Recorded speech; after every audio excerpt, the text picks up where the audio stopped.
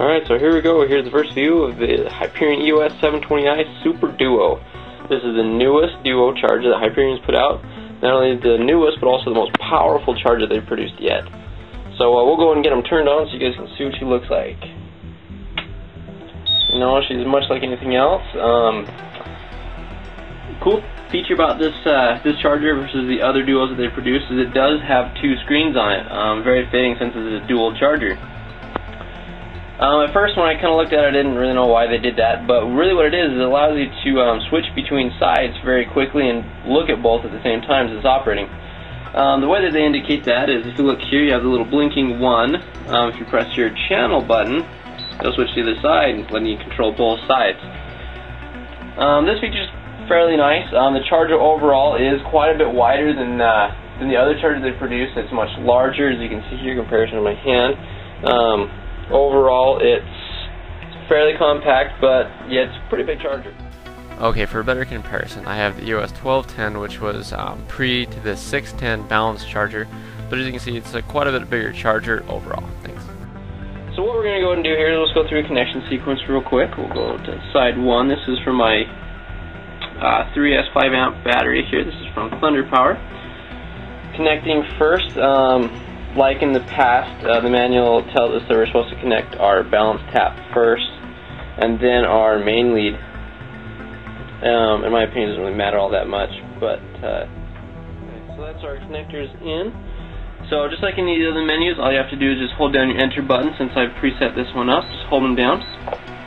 Solo, or you can do sync mode. Right now I don't have my other battery plugged in, so it's not going to notice it. So again, hold them down, goes through normal check. 3 cells, that correct, 12.4, she's fairly charged. And she'll go through standard paces. Cool deal is on the finish screen, you can go back, and what they do is they actually give you all the information all at once that's pertinent. So you have your voltage, how many amps, your TCS cutoff, your percentage, voltage in at the top here, and then your current milliamp totally put into the pack. So it's kind of nice with this little screen they put in. Balancer tap, like anything else, is fairly standard and lets you see your voltage gap and then also your cells in series there. We'll go and cancel that, and we'll go and show you the quick function of how the series adapter works here for charging together. Okay, so with both batteries connected, both balance taps first and then main leads. As you can see here, the first is set up correctly because it's a 5 amp 3S pack right there. The second screen, or second side of the charger, isn't set up at all. It's on a completely different pack. The cool feature is if I press enter and go to a sync charge, it'll actually just cross over to the other side automatically. As you can watch here, it'll ask for batteries. Ask for both 3 cells, that's correct. Hold them down and she'll go. So from there you can see the other side automatically and switches and syncs with the other side. So that's kind of a charge sequence. Overall, it's a fairly simple, most like any other Hyperion charger they produced. On the left side we have our temp port for side 1 and also our USB port. I'll show you that in a minute. I'm pretty impressed with the way that they set this up. Alright, and on our right side, all we have is our temp port. The optional temp port you can get from Hyperion. I think it's only about $4 or $5. Worth it, maybe. For lithium packs, you don't have to worry about it too much because the balancers will take care of it. The other deal with this, like any other, it's a 7-cell charge balancer. Overall, I'm pretty impressed. If there's anything else you guys would like to see,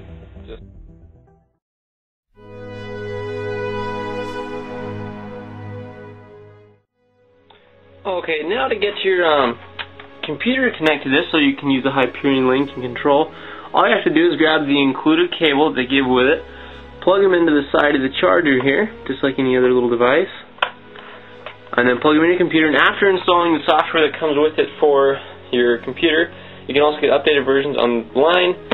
We'll show you that screen. The charger is actually fully controllable and functional, operational. From your computer, here's your opening screen. If you want, you can pause these at any time. This is what your startup screen looks like. This next screen is also the system analyzer. It shows you all of your charging features, and also on the bottom is a graph to show you how your batteries are working and charging. This is your memory function.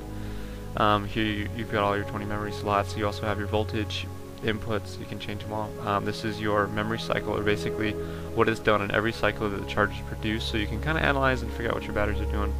Here's the system setup, so basically here you can modify your power supply input and C charger.